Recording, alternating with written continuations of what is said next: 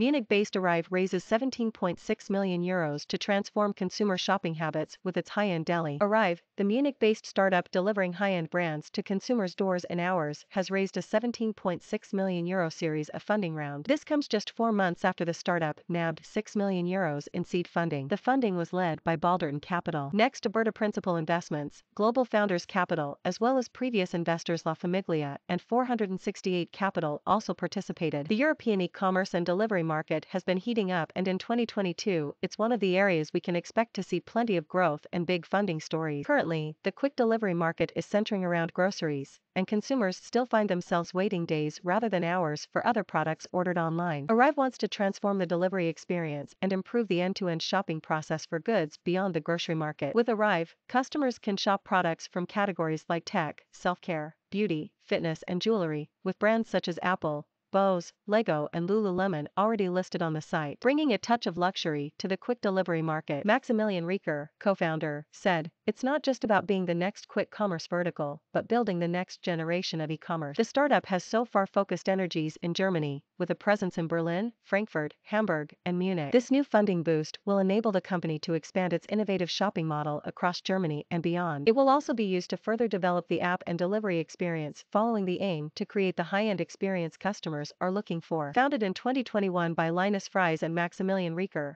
Arive seeks to serve premium products to busy urban consumers, providing a high-standard shopping experience, but also valuing sustainability. To this end, the young startup uses light electric vehicles to rapidly fulfill orders, and brands that want to be listed on the app are vetted on a criteria based upon sustainability and brand values. In addition, to better sustainability in the workplace, all of its couriers are employed by the company with full-time or part-time contracts.